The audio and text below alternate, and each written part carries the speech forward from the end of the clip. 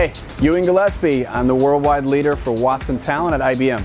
Watson Talent is our cognitive solutions. We coined the term cognitive, which is an augmentation of man's intelligence driven by artificial intelligence, including machine learning and deep learning, in the ability to help the job seekers experience in the search of the right job, help the recruiters experience in focusing on the people most likely to succeed, and helping the employees experience manage their career without the help of HR internally. My name is David Yarus. I am the founder of JSwipe and the global ambassador at JDate. JSwipe and JDate are the two leading Jewish community dating platforms. We've been around for, on JDate side, 20 years. We're celebrating our 20th anniversary. On JSwipe side, we launched about 4 years ago. Hi, Stephen Liu. I am the Chief Matchmaking Officer at M8, CMO. M8 is a human-powered relationship matchmaking platform. It's powered by human matchmakers who are your friends and friends of friends. I'm Ram, Director of Machine Learning at Zaya Music. We are at the intersection of music and technology.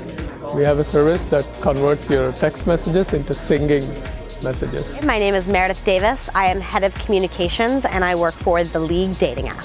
The League is an invite-only mobile social dating app. We authenticate with Facebook and LinkedIn, and we are an invite-only service. My name is Miriam Bahawdory, and I'm the founder and president of ESHQ. ESHQ is a Muslim dating platform that allows women to make the first move. Hi, I'm Karinna Karsten, CEO of Love TV. Love TV speeds up the success of your dating and relationship goals. We do that with a subscription-based buddy system that you can add to your dating app or you can use as a dating customer. Venkata, Bhuvanam. I work as a senior machine learning engineer at Oxford Road. Oxford Road is a media agency. It's not a traditional media agency. Again, we are hackers where we scale startups in Santa Monica or Silicon Valley with a huge amount of response from the advertising which we do. It can be in many different channels like radio, podcasts, TV. My name is Miguel Lozano, and I am the co-founder and owner of My420Mate, a cannabis-related dating app and site.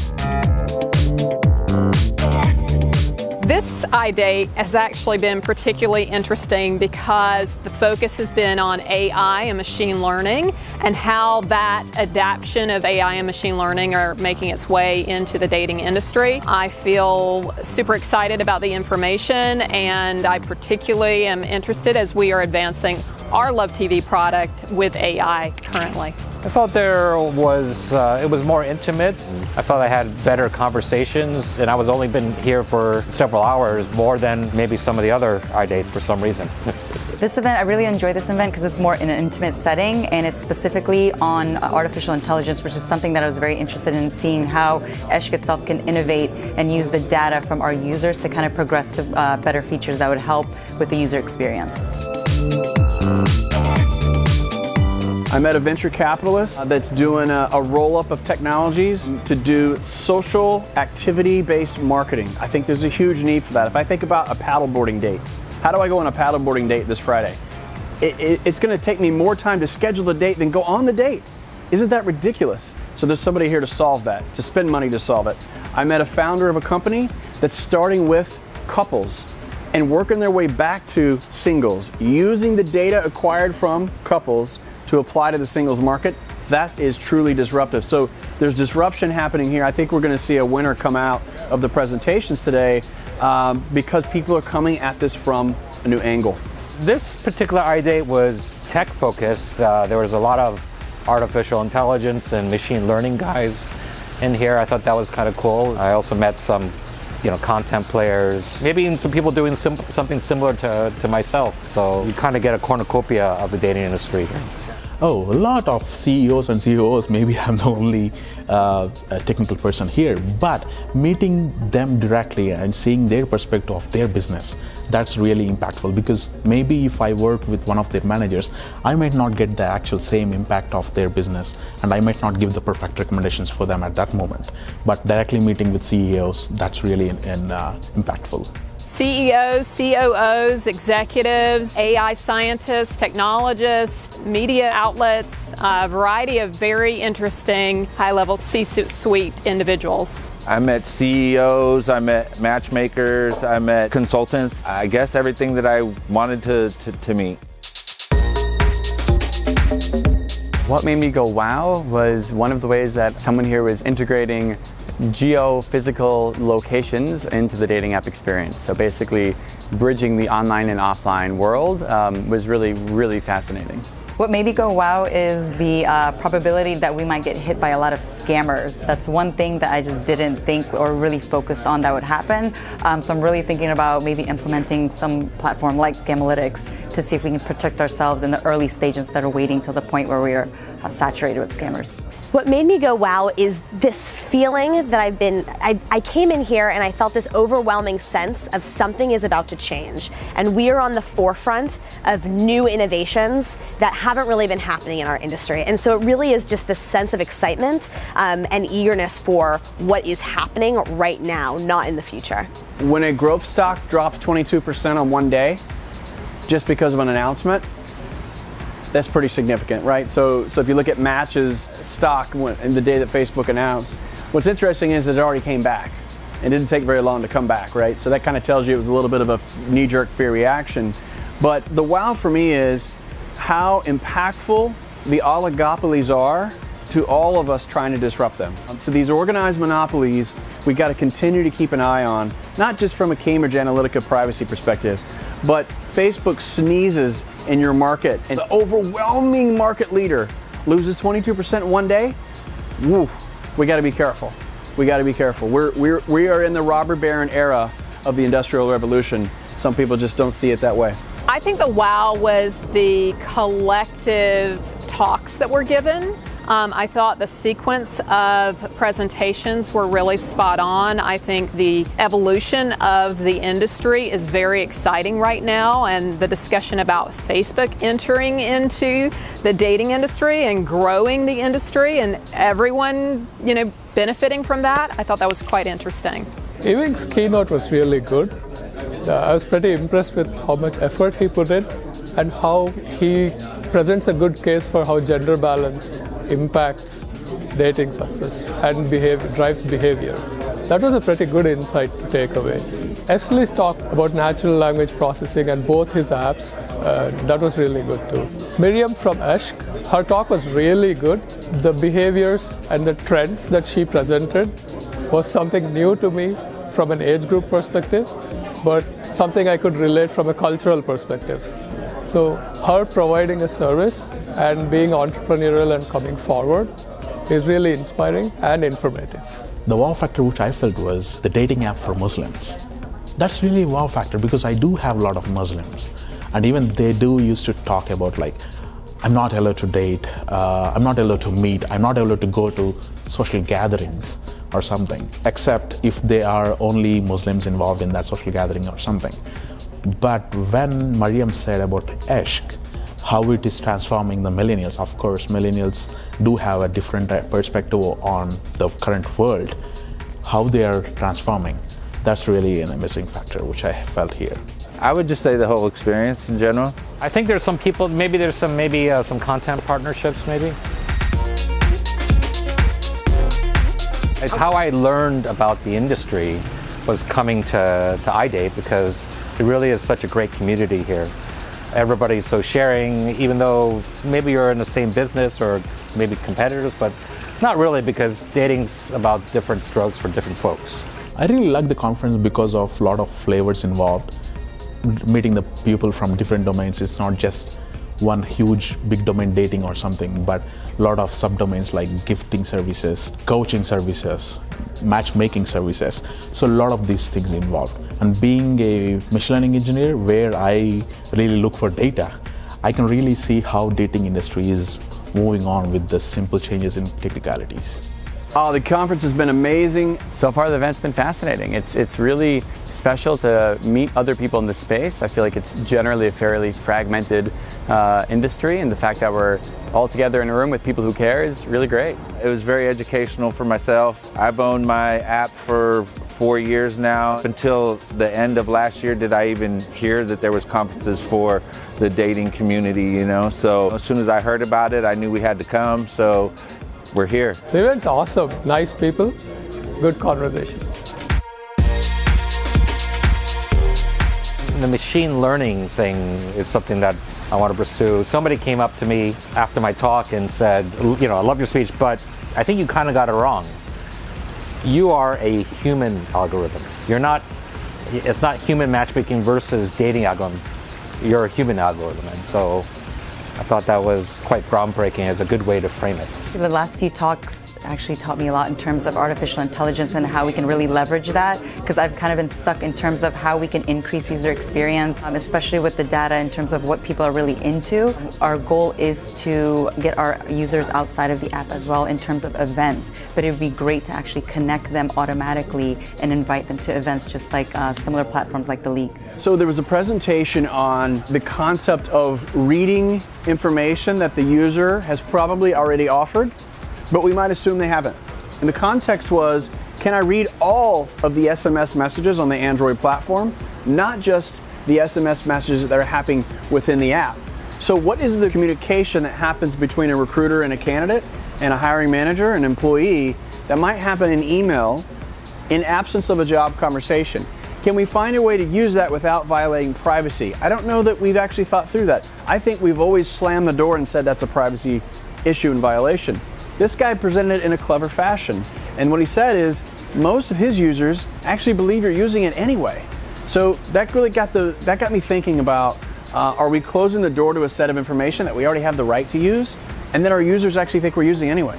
Definitely picked up some interesting new ideas at this event across the board. Hearing what other people are doing inspired me to think differently and newly about some of the projects we're working on. Yes, I do have some ideas on how to change my analysis on users' behavior, but it's not something drastically. But there are some of the other important points which Alan might have discussed about it, and maybe I might have changed my idea on how to work on my next model or something, which actually I have that idea and actually I noted in my machine, and I'm actually working on that parallelly while I'm hearing the meetings. But yeah.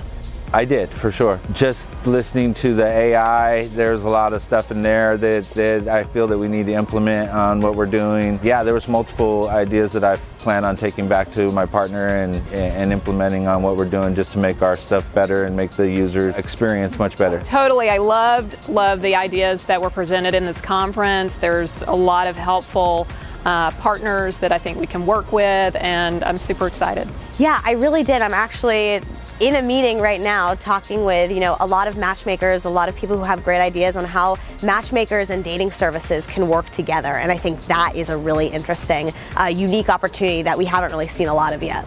Not necessarily the music side, but for machine learning, yes. I see many opportunities that exclusively because I'm here and spoke to the people who came here and heard the people talk here, that I have some ideas that I can work on. Probably 3 or 4, I think. I have been to iDate, I think 3 times, and have spoken at 2 of the conferences here. This is my first time at iDate conference here. This is my 3rd time in iDate actually, but my first time in LA. Yep, this is my first time at iDate. This is my first time at iDate. This is my first time at iDate, yes. This is my first time at iDate. We meet each other and talk about our businesses, share for a few minutes, and then we move on to the next chair and sit in front of another person and meet them.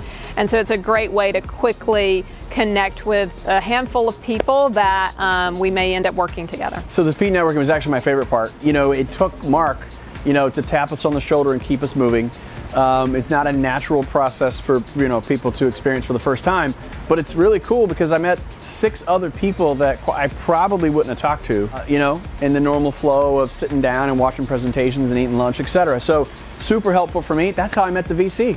If not for speed networking, I don't meet the VC. We literally have the same idea. He happens to have a shitload of money to go with it. So isn't that a nice thing? Speed networking produced that outcome for me.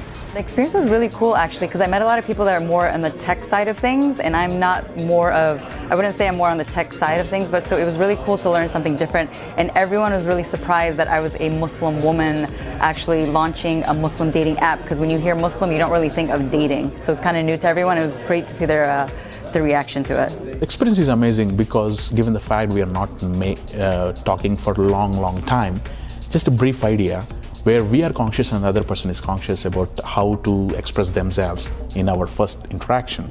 So just in 2 minutes discussing what I work and how they work, that actually gives me a lot of other sparks in my brain saying that, hey, this is what we can do more. This is what we can do more.